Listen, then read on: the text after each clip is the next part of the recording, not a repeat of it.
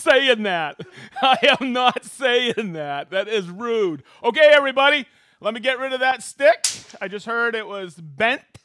Hey, I fixed it. I'm telling you. Okay, everybody, welcome to Festool Friday. Festool Friday at noon means it's Festool Live. And have we got a show prepared for you today? Okay, as I always do, I'm going to introduce the room. We have right here Big D. Hey, hey. We have on the camera, we have Chris Seibert, known as Chris Seibert. Over here we have Minnie. Woo! On the whiteboard. Online we have Brent and Travis. Travis, I think you're there, Bubba. Okay? But I just want to let you know, and this is really important. This is a shout out to you, Christopher, in Malta.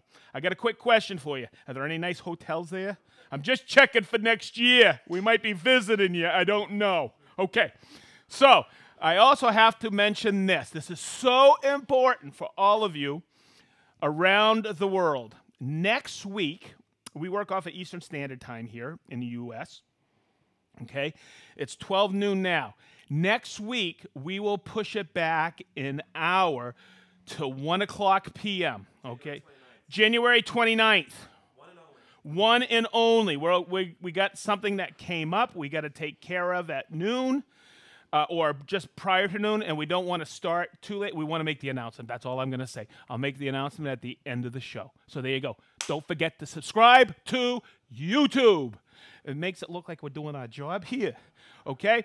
Also, it's going to be on Instagram and Facebook right after the show. Oh, I love it. Don't forget to hit the bell. I think I covered everything. Yep. Okay, now, this week we're going to have a little bit of fun. It's because of you. The viewer has asked us several times.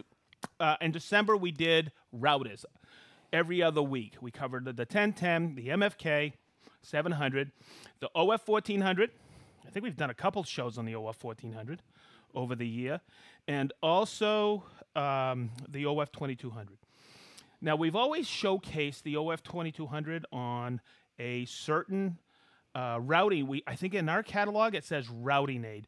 Over the years, it's been called a plexiglass template or plexiglass jig or whatever you want to call it. We're going to go through today, and I'm going to show you the FHRoutingAid. It's an accessory. This is an accessory-only episode. Okay, so here we go. This is what we call... Oh, you know what? Let's start with this. This is the U.S. catalog. Okay?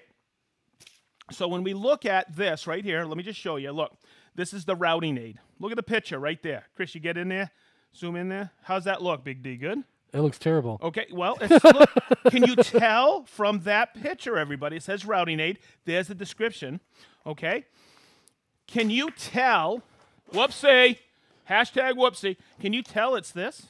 Not at all. So what I want to point out is this is so important.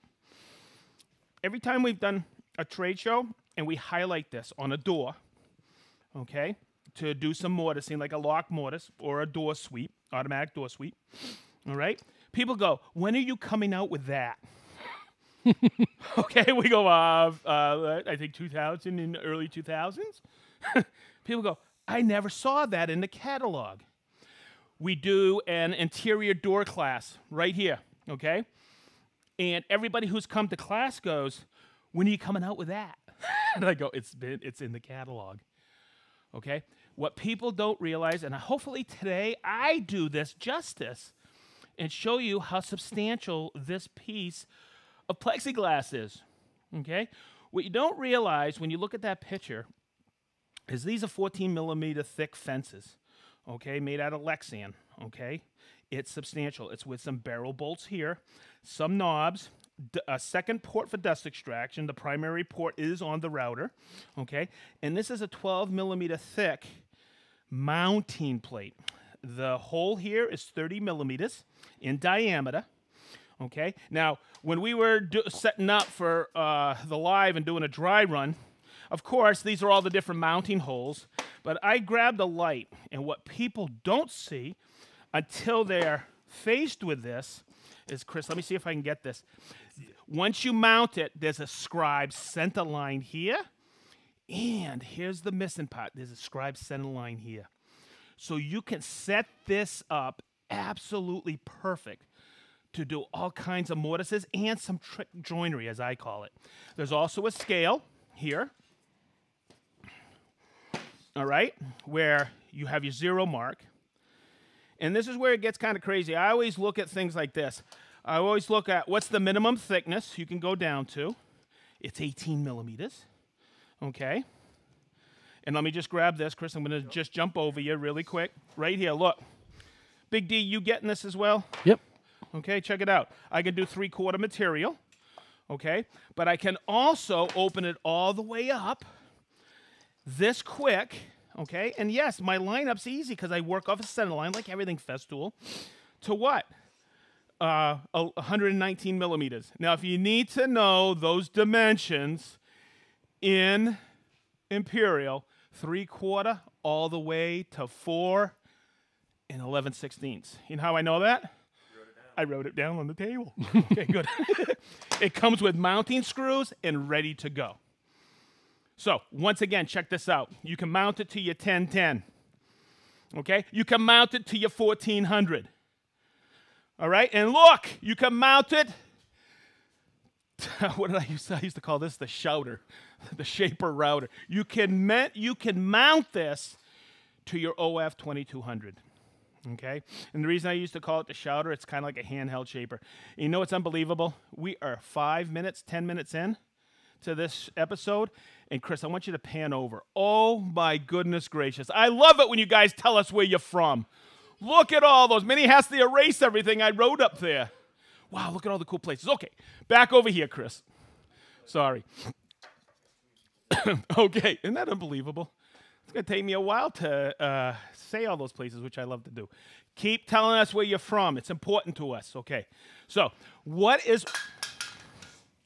Hey, Mo! Okay, so throughout the course of this episode, I'm going to say, what's your time worth?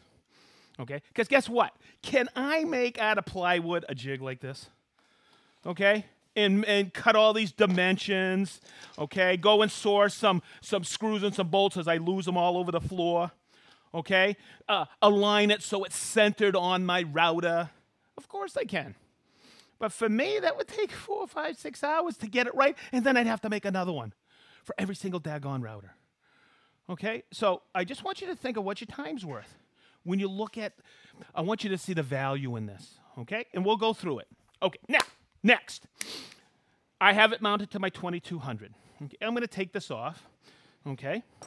Because I'm going to actually run the 2200. I want you to look up, excuse me, Chris, check it out. That is our interior door, okay? And what we do is that's a tongue and groove. Greg Pellini designed these, and he designed a class for us, where that's a tongue and groove out of Eastern White Pine.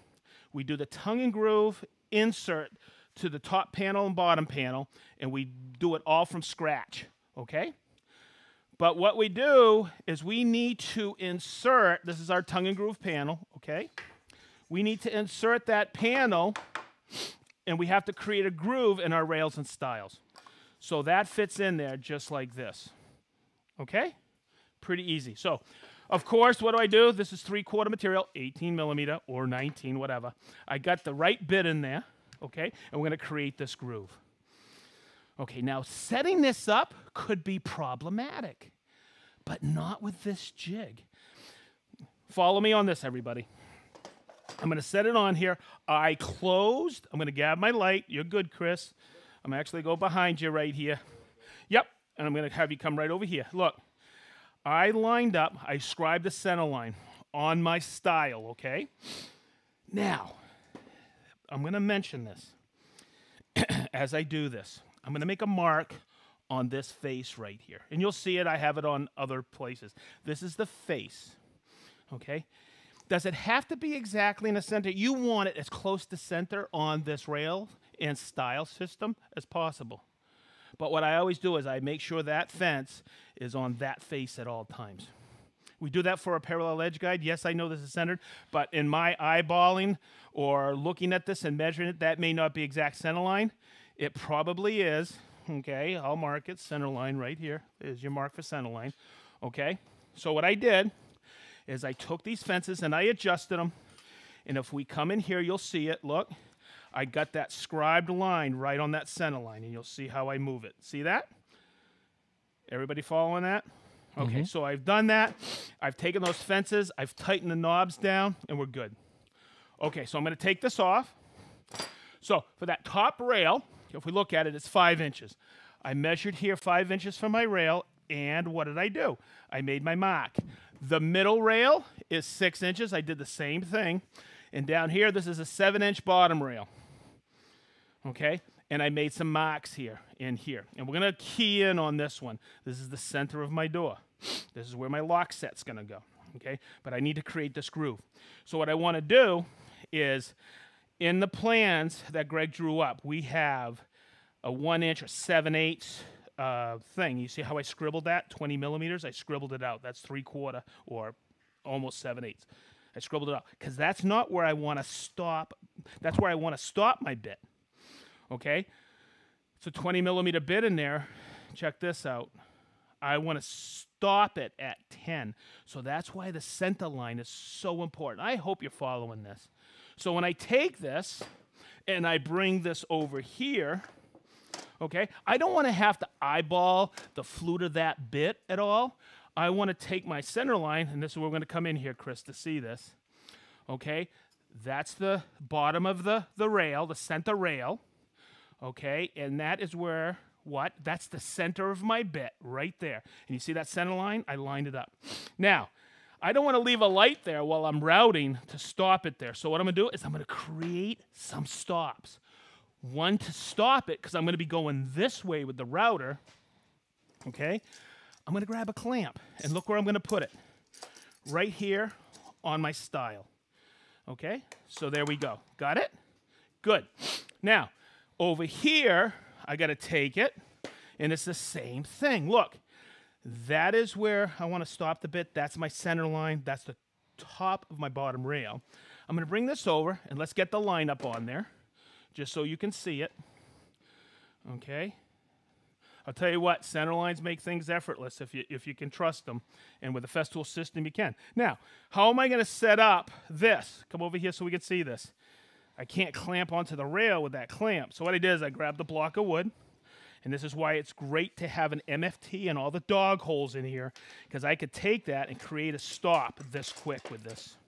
Let me just zip this around in here. Whoop, catching a knob. Oh, I'm catching that panel. There we go. I'm just going to lock that in like this, lock this one in here like this, and there's my stop. Cool?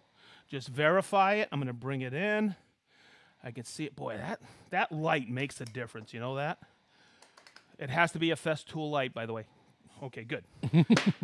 Good. All right. So what's the next increment of measurement? Well, the plans call for a 12 millimeter half-inch depth of groove. Okay? That's easy. Okay? Let's set the depth. I love teaching people how to set depth. I got a scale here, right? Okay? I don't like using scales, but I'm going to take this and set it at 0 and lock it down. Now, I could look at the scale here. Come over here, Chris, so you can see this. Look, and bring it up to ½ inch. But I don't like that. I grab something I know it's 12 millimeters of depth, right? It's a domino. So I take that, I bring it just like this, and I set it on my depth stop, and I lock it in. Now, here's what's really cool. Look what it reads. ½ inch. Okay? I try not to use my eyes in woodworking. Okay? So, there we go. I'm going to take it like this. Now I don't have to think about it. What do I have to do? I have to hook it up to the dust extractor and hook up my dust extraction. Okay, so remember I said you have dust extraction here on the plexiglass routing aid, right? But that is the secondary. I'm going to zip over here really quick. This is why we have a Y piece. I actually call this the flux capacitor. Okay, many of you are giggling way too much. Who is?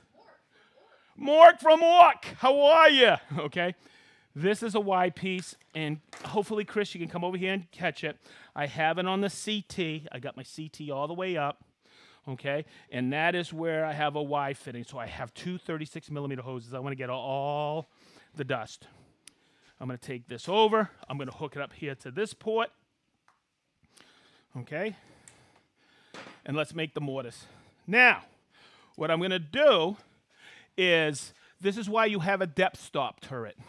My stop at 12mm is right here. That's what I did. I didn't do it off this one, the very final. I did it off this one.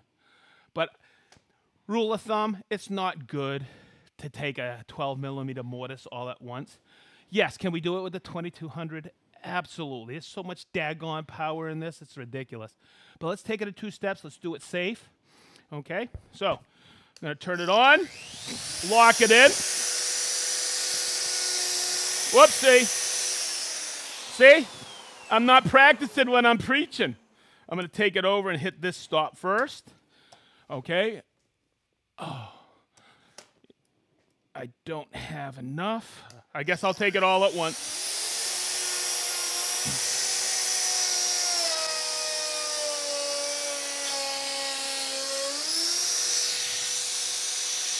Make sure my hoses are clear.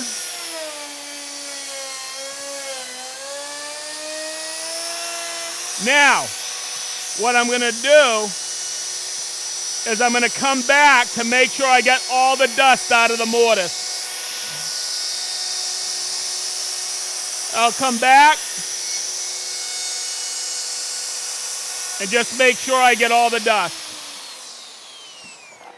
So you'll see, and let's zoom in on here. Look how, there was my center line. I set it up here, and look how it ended up right on that mark.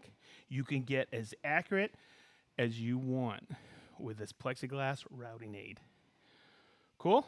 Whether you hook it to the, what, 2200, or if we come over here, all right, we hook it to what, the 1010. Say I'm doing a lock mortise, okay? You just got to get the right bit to do this, a good size length, okay, to get the depth you want, okay? Take it in steps, but now you can set it here and here to do that mortise.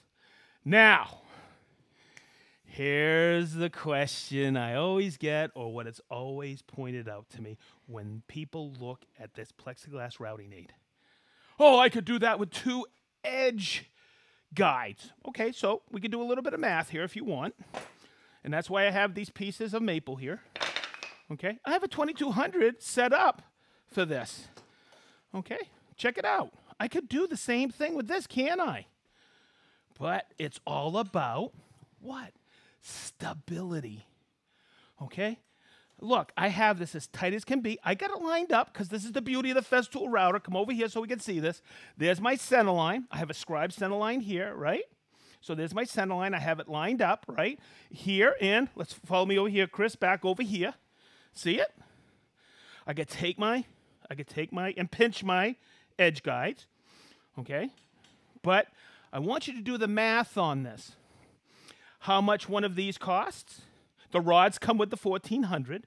How much one of these costs? I'm not going to call it out because it's different in different countries around the world, okay? And then another one, so you got to have what? 2-pack, right? Okay? And it's less expensive than overall routing aid? Absolutely. But it's stability and what your time is worth. Check this out. I can hold it like this, but I don't have a lot of bearing surface on here. Okay? And you got to be really good at running this. Okay, it's awkward. Now, someone will contradict me. I've heard this before. Well, these holes inside the edge guides, as I flip it over, I can make auxiliary fences like this. And I made these the exact size as the plexiglass template. So I have to cut my maple. I have to mill it precisely. I have to tap the holes. I have to go source more screws. I have to do this, this, and this, and this. Where out of the box, okay, I have something ready to rock and roll. It all is what your time is worth. How many times have you built a jig and it's taken forever to do, right? And it's built for one specific purpose. It isn't adjustable like this is. Okay, it was for one particular size, right? You spent forever. What do? You throw that jig away? No, you put it up on the shelf because someday you may need that. Guess what? You probably never ever use that. I call those time trophies because you're daggone proud of it, but you never use it again. Here you have a fully adjustable, day in, day out jig for mortising. Whether you're doing what? Building your own interior door, doing a lock mortise, doing an adjustable sweep, but I'll take it one step further. Years ago when I came to Festool, I saw this plexiglass template jig, and I went, you know what? I made a specific jig back in my shop in Fort Lauderdale, and it was to do this. Come over here so we could see this, Chris. It's to do the female part or the pin for a sliding dovetail. Okay? I could not believe how easy this is. By the way, this piece of wood for my demonstrations, I think this is 13 and a half years old. I made it right away. Okay, because I saw the value of that. Look, I put a dovetail bit in here. You could do so much killer joinery with this. I mounted a 1010. Because back then we were showing it with an OF 2000. I mounted it to a 210, an OF 1010, because I wanted to show people you could do sliding dovetails with the Festool system. Okay, and since then I've done several of these. Okay, this is a pedestal for a table, right? So there you go. You can do sliding dovetails. It all depends on what is it? What's the thing that changes a lot? Is the bit you put in there. Okay, so just a couple of things. You'll see I have blue tape or X's on fences for the jigs. That's because I always work off the reference face. Okay, because sometimes my center line, because of my eyes, isn't perfect. So, but as long as I work off the same face, okay, same consecutive face, that's woodworking 101. That's how you get it. So, I think I answered all the dimensions on it. I think I covered quite a few applications. I'm sure there's thousands more. I saw a video by a really cool dude I was privileged to work with years ago. His name's Gary Katz. And on his website, This Is Carpentry, he does a multi-point lock mortise that's incredible with this system, okay, with the FHRoutingAid. So go check that out too. There's all kinds of great videos on YouTube of this. So I just wanted to point that out. We're testing the waters on some accessories here at Festool Live. I think I covered all the questions. Oh, Minnie, I love you. She wrote, 1 o'clock, January 29th, next Friday, Festool Live. So, oh my God. What's happening, man? It just keeps getting bigger and bigger. Okay, so here we go. Chris, kind of zoom over here. I don't see any questions. I'm sure Brent and Travis answered all of them. I got one random one from Sergey, just to make sure that he knows that you are being safe and that your knife is not put away wrong. That's no. Oh, no. This is my Olfa. This is a killer. But, oh, thanks, Sergey. Actually, this is my favorite one. It's the least expensive Olfa because you see that end right there? They call this the painter's one. I can open up all my paint cans with that, stain cans. Cool? So thanks, Sergey. You're awesome. Okay. Woo! I love it. People watching out for us. You got to, because I'm always cutting myself. You guys know that. All right. So, wow. Okay, here we go. We got people watching from Seattle, Memphis, Tennessee, DIY woodworking classes in Fontana, California. You watching? I'm watching you. You guys better have Festool. Somerset, Kentucky, Balsta, Sweden. Woo! Hey, you guys, we ought to do a Festool live from Sweden, shouldn't we? Woo! I'm talking European tour. I'm hoping. Okay, Lithuania, Shrewsbury, UK, Buffalo, New Hampshire, Raymond, Maine. Raymond, Maine, you're always there. Okay, East Yorkshire, England, Medford, New Jersey, Cairo, Egypt. Wow. Vienna, Austria, Flossmoor, Illinois, Malta. Christopher, how you doing? Louisville, Kentucky. That's how you say it, Louisville. French Alps. Poole, Dorset, England. Cool. Jersey, Channel Island. You're always there. Morgan Hill, California. Haverhill, Mass. Woo! Cala, Columbia, South America. Wow. Pensacola, Florida. Edmonton. Charleston, West Virginia. Mechanicsville, Virginia. Pump and Bill, Australia. Okay. So close. Pumpkinville. Okay. Southern California, Zealand, Denmark, UK, Paris, France, Czech Republic, Louisville again, Columbus, Ohio, Richmond, Kentucky, Germany. Really? Goal. Bedford, England. I love this one. Kyalami, South Africa. Atlanta, Georgia. 2-pack. Tynesborough, Mass. Lausanne, Switzerland. Bosman, Montana. Woo! Denmark. Netherlands, 2-pack. St. Mary's, Pennsylvania. Poland, 2-pack. Ireland. Pakistan. Athens, Georgia. Hudson, Wisconsin. Caldwell, Idaho. Eatonton, Georgia. Bucharest, Romania. Wow. Argentina. Woo! Kent, England. Pittsburgh, Fenton, Michigan. Bruges, Belgium. France, Germany, Arizona. Homestead, Sweden. Wiltshire. Matthias, Sweden. Chichester, UK. St. Osyth, UK. Dayton, Ohio, home of the Air Force Museum. Okay, everybody. Did I tell you we love you? We love you. Thank you so much for watching episode 39, The Accessory, Festool Live. Hey, I think I speak for everybody here at Festool Live. Did I tell you we love you? Thank you for watching. We miss you. We wish you could come and visit us here. I hope and pray you're staying safe. Please wash your hands, safe distance. We're going to get through this. You probably heard that 100 times. But you know what? Let's just do this so we can all play. All right. Thanks, everybody. Rock and roll. It's the weekend. It's a wrap. Woo!